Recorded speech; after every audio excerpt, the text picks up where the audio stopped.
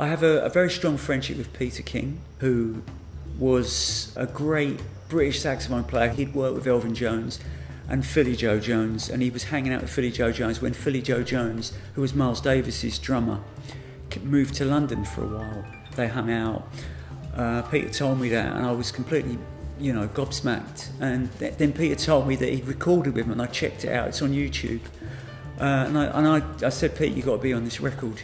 And then Peter generously said, yeah. Peter had played with Bud Powell, Freddie Hubbard. This is an A-lister. So I managed to get a saxophonist that I wanted. I wanted an A-lister, and I think Peter, I'm lucky enough to have had that guy as a close friend for a few years. I got him on the record playing.